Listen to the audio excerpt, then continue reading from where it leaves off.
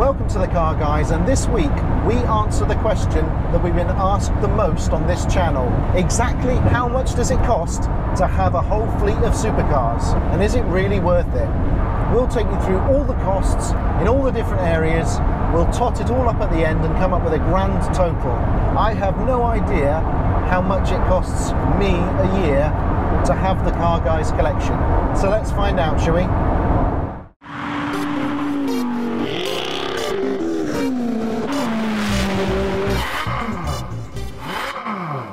We get asked a lot of questions on the Car Guys, and this week we're going to answer one of the most popular ones. No, it's not the one about whether Jason and I are a couple. We're not. It's not the one about how we made our money. We're both entrepreneurs. I used to own a business and sold it. Jason still owns his business. No, the question we're going to answer today is how much does it cost to have a car collection? How much does it cost to have a brace of supercars and classic cars, and is it really worth it? Ironically, I'm in one of the cheapest cars in the collection, the original Honda NSX. This episode is inspired by Shmee150, who not that long ago did a video talking about the costs to him of owning his car collection. He's got quite a few less cars than the Car Guys, but he does own some particularly stunning and very expensive cars, like the new Ford GT and like the McLaren Senna. He's also a lot younger than we are, and with youth comes great risk in the eyes of insurance companies. So it's no surprise to find that his costs are much greater than the Car Guys, even though we've got more cars. I found his video very interesting, and it struck me that we've never really talked about the actual costs of running these cars on the channel. And hopefully you can give us lots of feedback about whether you thought this was interesting. I would much rather live in ignorance and not really know how much these cars are costing, because I have a suspicion that when I find out at the end of this video, I think I might feel a bit embarrassed and possibly want to reduce down the number of cars that I've got. Like having your own racing team, having a collection of supercars is an incredible way of burning through cash. And never has it been more truer said, how do you get a small fortune? Start with a big one. So before we get into specifics, what are the main categories of expenditure when it comes to cars? Insurance, fuel, road tax, servicing, tracker costs, number plates, MOTs, cleaning and protecting. The list is endless, frankly. Once you've got more than, say, 4 cars, the costs start to get out of control. Now, I appreciate that this is not a problem that many people have, and you may say that I should shut the hell up, because it is, of course, my own fault that I've got so many cars. But it's my passion. It's what I'm interested in. Some people have model railways, some people play golf. I collect and drive cars, specifically supercars. The biggest cost, of course, is actually insurance, and Shmee highlighted the same thing. Now, I've got a policy with Zurich which allows me to run a whole fleet of cars all on one policy, and it's very easy for me to chop and change cars and jump in and out of them. Everything is covered. I'm obviously covered to drive anyone else's car, fully comprehensive, and that's pretty important when you're doing things like the Car Guys, but that does not come cheap. You've got to give an indication of mileage, and on some of the more expensive cars like the F12 TDF or the 458 Speciale Aperta, mileage is more critical on those cars. The big difference, of course, between the Car Guys and Shmee150 is age. Both Jason and I are in our mid to late 40s, and when it comes to insurance, that makes a very big difference.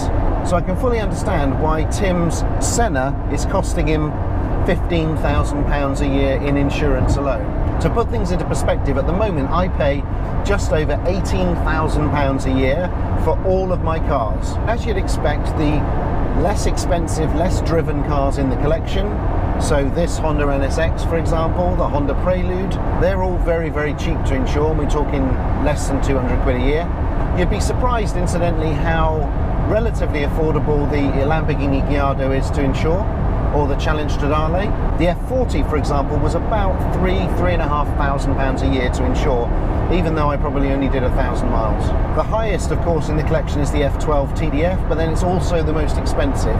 If you've got an £800,000 car, it's going to cost a lot to insure, and mine costs anywhere between £3,500 and £5,000 just for that car. But every year the insurance level changes. Very often it goes up and up and up. Thankfully, for the first time probably since I started driving in 1991, my premium is now going to start to come down. But that's enough about insurance. And now we come to either the first or second largest piece of expenditure of a car collection. In some years it's the second largest. This year it's the largest cost, and that's servicing. That's right, if you want to keep a collection of beautiful supercars or hypercars or classic cars, you have to be prepared to service them regularly, and I service all my cars every year. Now, when it comes to Ferrari, which of course is my favourite brand, Ferrari currently have a 7-year free servicing plan. So a new Ferrari, you will not have to pay a penny on servicing for that car for 7 years. And that is truly glorious.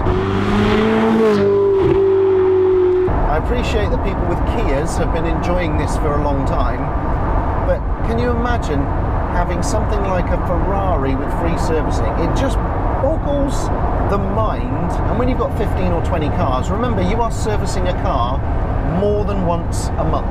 There is a full service happening 1.5 times a month.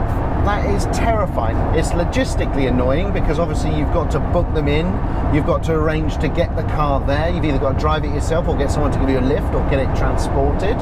You've then got to liaise with the dealership on the service itself if there's anything that needs doing, and then you've got to get the damn thing back again. Some cars are far more costly than others. Here's the top 5 most expensive cars to service in my collection. Boop. And as you can see, this year the Ferrari 355 beats all of them.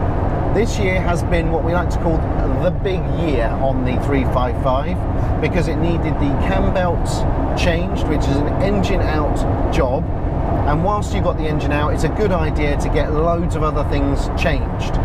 And actually I'm expecting the bill for that 355 service to cost as much as my annual insurance this year.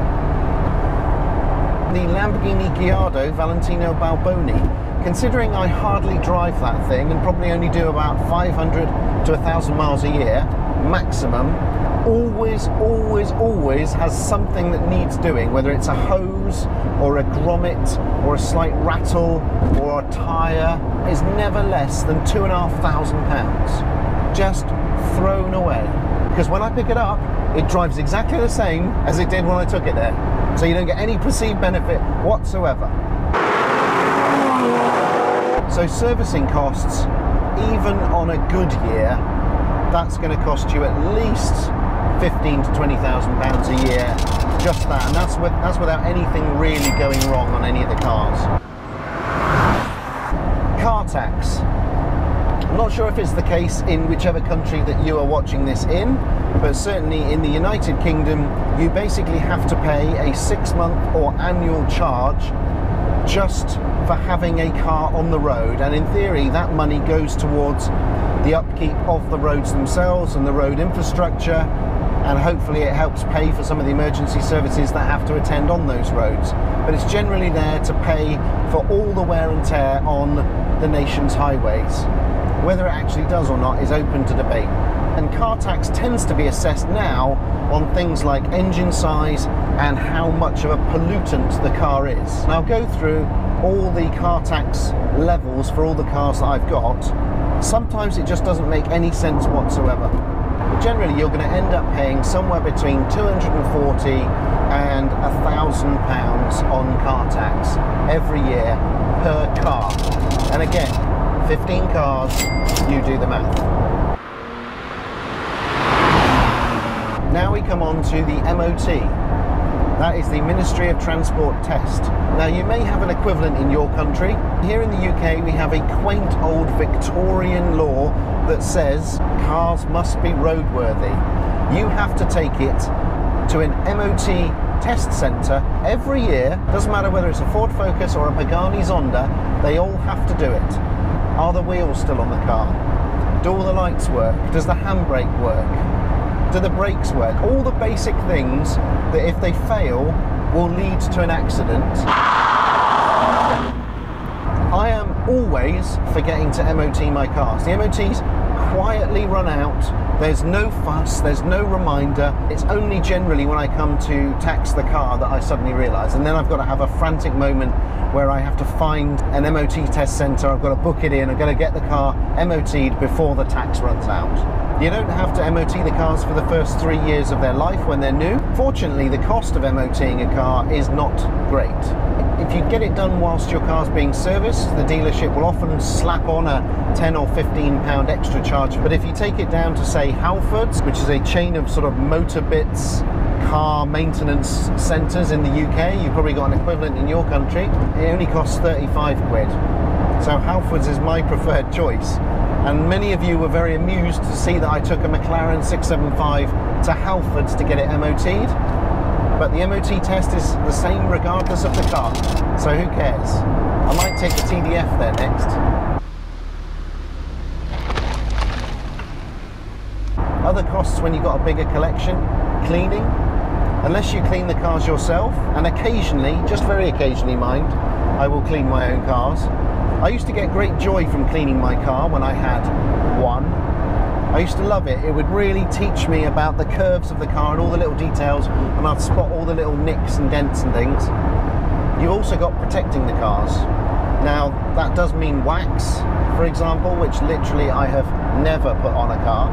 But more importantly, it means PPFing. It means covering the car with a thin layer of armour-plated protected film that are cut precisely around the joints of the impact areas to make sure that the car is free from stone chips.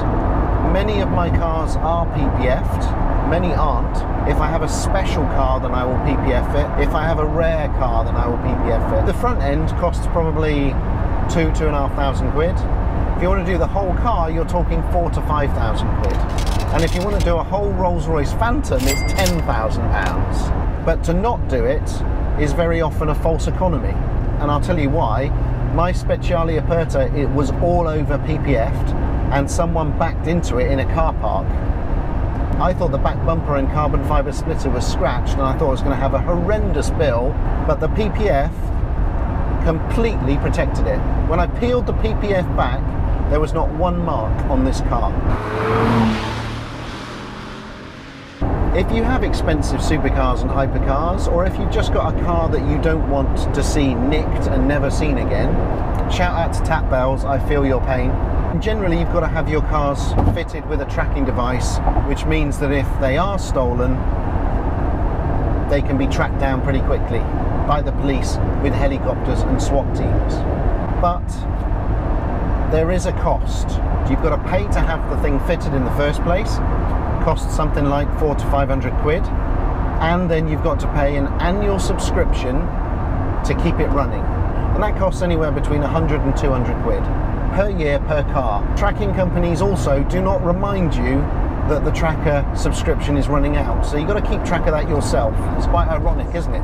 You actually have to track the trackers to make sure that the tracking is still working on the tracking companies. The other annoying thing about trackers is that they have little plastic dongles which run out of batteries every 6 months and give you no indication that they are about to run out. They all look the same, so if you've got multiple ones, you have to label them individually, otherwise you've no idea which one it is.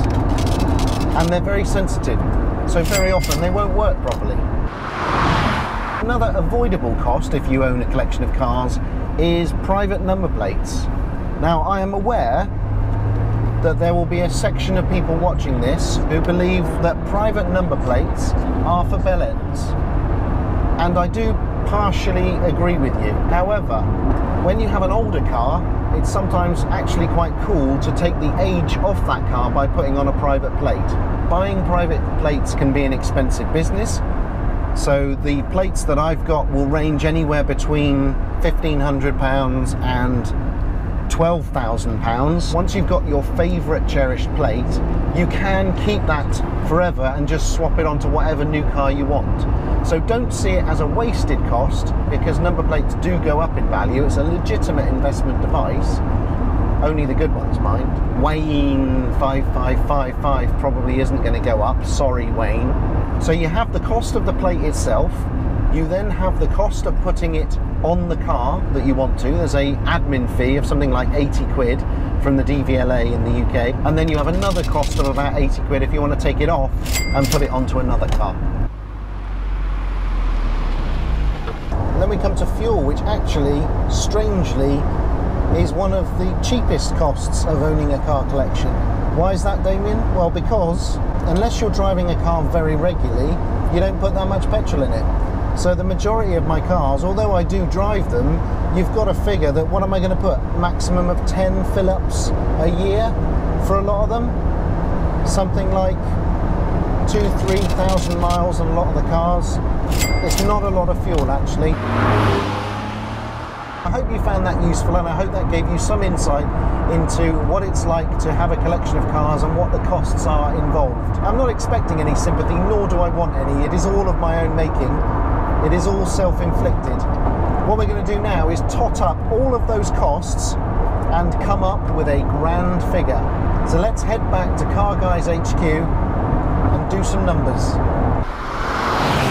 Okay, so here we are back at CarGuys HQ, and it's time to reflect on the true cost of ownership of a fleet of supercars and classic cars. Now, these costs are of course based on a full year 2018. They do change all the time, so 1 year is never the same. Insurance is £18,600 for the year. Fuel is £4,800. Road tax £8,646. Servicing, now this is a big year for servicing. It's not usually this high. £36,731. The tracker costs £3,151. Registration plates, again, varies by year, but this year was £3,300 for one new plate. MOT costs, relatively cheap, £570. Various types of cleaning for the year, £1,350. And protection, PPFing, we did one car this year, all over, £5,500. So I've no idea what this actually adds up to, but let's find out, shall we? So the grand total is... Grand total, 82,000... £82,848. 82 grand. 82 grand! Yeah, that's a lot, isn't it? That's I mean, make no bones about it, that is a lot of monies. A lot of the Queen's pounds. Wow, I never expected it to be that much. Now, I suppose we should caveat this with the fact that it was a heavy servicing year. So within the servicing figure, we've got £20,000 just for the Ferrari 355, which is very unusual. So yeah, so that makes a bit of a difference, but still, that's a massive number. Wow. Holy sh!